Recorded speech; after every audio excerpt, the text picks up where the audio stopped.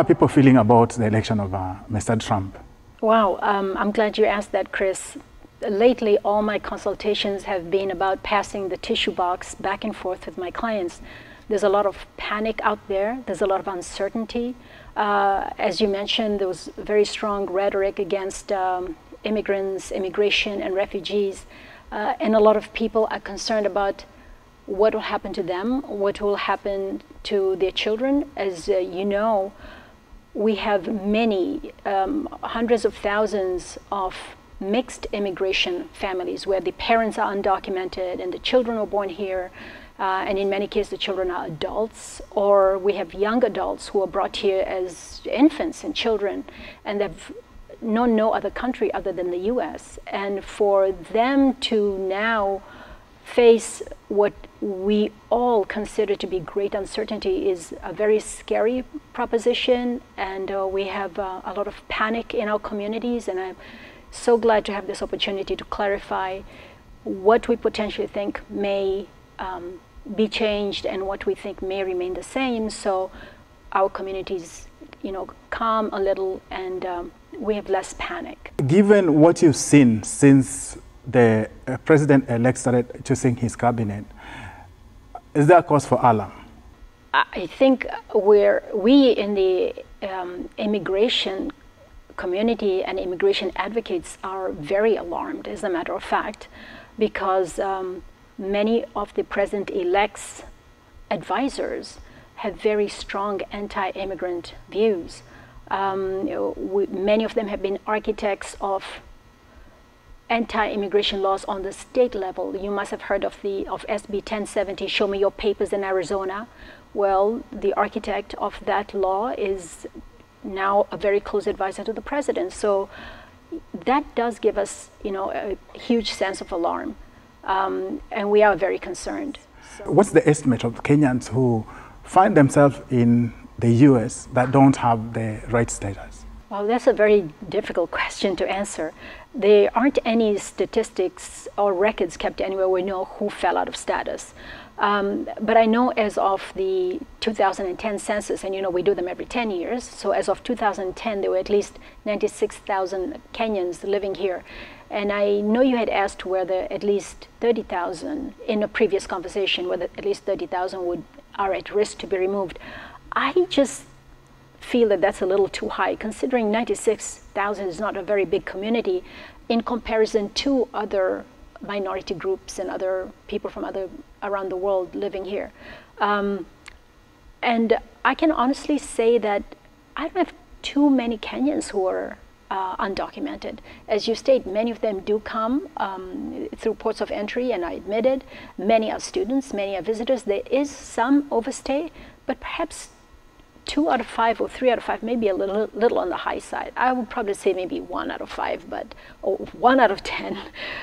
There's really no way to tell. If our African students come to many in the IT field, but also many in the healthcare, I see many of our Kenyans and many of our West African students come and go into healthcare. But if only they knew how the program worked, it actually works for them. So you get 20 hours on campus for your pocket money. You finish a 2-year program. You get a whole year of work experience. You finish your, another 2 years, another whole year of work experience. And in that time, if you're working with the same employer could be filing papers for you. When you're done with your 4-year degree and your optional practical training, you have your residency papers and you're legal. But if only there's a way for me to get to these students, and it really saddens me that when I do come in touch with people from our community, they've already validated status.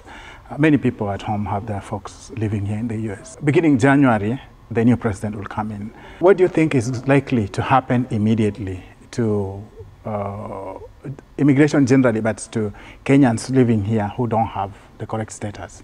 So I think the best answer to that question is to ask our viewers to go on to our president-elect's campaign website and see the promises he made about rolling back immigration.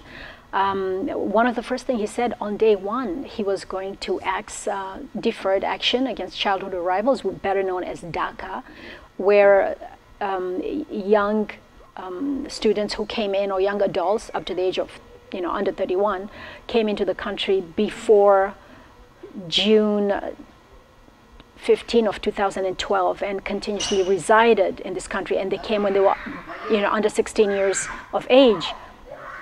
Those people in 2012 were beneficiaries of this DACA program. These young men and women got work permits and were able to go to college, were able to register with universities and colleges, and able to get jobs and are professionals right now. That is the first program to go, and that's very, very concerning, because we're talking about tens of thousands of students who went through the US educational system, who went through high school here, not necessarily college, but high school. Well, that is the first program to go, because that is the creation of the executive branch. It didn't need Congress to sign on it, and just as President Obama, gave it, President-elect Trump can take it away. Other things that may not be affected are things like temporary protected status, which of course is not Kenya related, but our neighbors to the north, Somalia, are beneficiaries of that program. That is a creation of statute by Congress, so that's going to be a little difficult to undo. But you did hear our president-elect say also, and also on his campaign website, that there's going to be extreme vetting of people who come from certain areas of the world. Well, I imagine this is probably going to be the same countries that had to register or part of the national security entry exit registration, or known as NCERS, and this would be the Middle East countries and North African countries. But also on the campaign website is nationals who come from countries that are not able to vet their citizens, or are not able to properly vet the visa applicants, would not get visas. And I imagine Kenya might be affected. And the reason I say this is we recently had Westgate. We have the ongoing security issue and the porous border with Somalia. We had the Garissa incident as well. We also had the U.S. attacks on the U.S. embassy in Nairobi and Dar es Salaam. So I think that Kenya might, unwittingly be part of this extreme vetting. Is it advisable for those ones who live in far-off places, like let's say Alabama, to move without papers, without the correct status, to move away and relocate to some of these sanctuary cities? Is this something that you can advise? I would say, rather than just run from city to city, do please see a reputable immigration lawyer close to you, see what your options are. You'd be amazed to know the number of people that have come to my office and who are so hopeless, but after a half an hour of conversation and finding out more about them and their families and their background, and I've been able to resolve many of these cases. One which I say is the less glamorous is victims of crime, which I think is, and that's the U visa, which is also on the Republican chopping block, where a person was a victim of a crime and has cooperated with law enforcement, has agreed to testify or has gone to court to testify where the perpetrator was caught. There is a visa for that, even though there are only 5,000 visas a year and there's a long waiting time, but it's at least something to wait for. You hear our politicians talk about everybody, you need to stand in line. So there is no line. There is no line. If there was a line, we would not have undocumented people. We wouldn't have Kenyans who are overstays and with no options. They would be standing in a line. But that line, which was, and a lot of people refer to it as 245I under the immigration bill, which was passed by former President Bill Clinton, where someone would find a sponsor through employment or towards a family petition, pay $1,000 fine and get to stay. That was taken away. That was a line, but there is no line anymore. And I think it's very disconcerting, but I think the smartest thing to do is for the people in our Kenyan community to go see an attorney and see what the options are. You go to clubs, Kenyans have known for fights, unnecessary fights. What's your advice as a lawyer? What are Kenyans who are living here without the status? what are the immediate steps that they need to take in the immediate aftermath of all this? That's a very good question. The triggers right now, without even having new policies come in, right now triggers are DUIs. I'm glad you mentioned club. With club, there's drinking, and with drinking, you get an Uber, please. Get an Uber if you're going to go to a club and drink. But DUIs are an enforcement priority even under the Obama administration. Even if you have a DUI from 20 years ago, and there was this widely publicized case of this person who had become a preacher, was a man of faith, was leading a congregation up in Chicago, I think had 4 or 5 citizen children, he was removed. And no amount of petitions was able to keep him here. He was removed and his paperwork has to be processed abroad.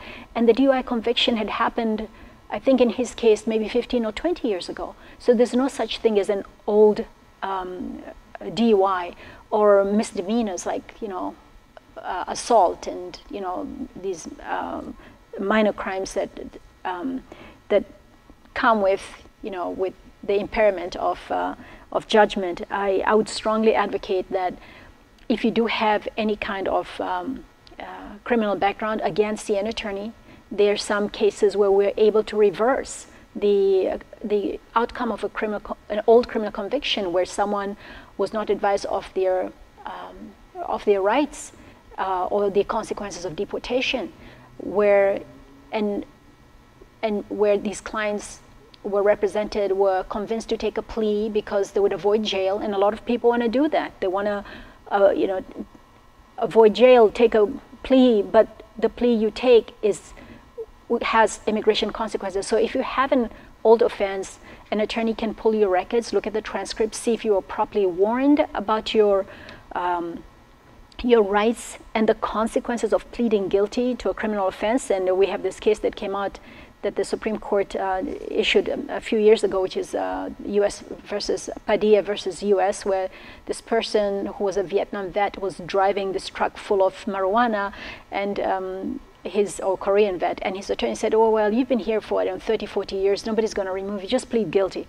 Turns out, yes, it didn't matter how long you were here, pleading guilty in some cases does remove you, regardless of your service to the U.S. military. But there are also other options, if I may just say that, and I think a lot of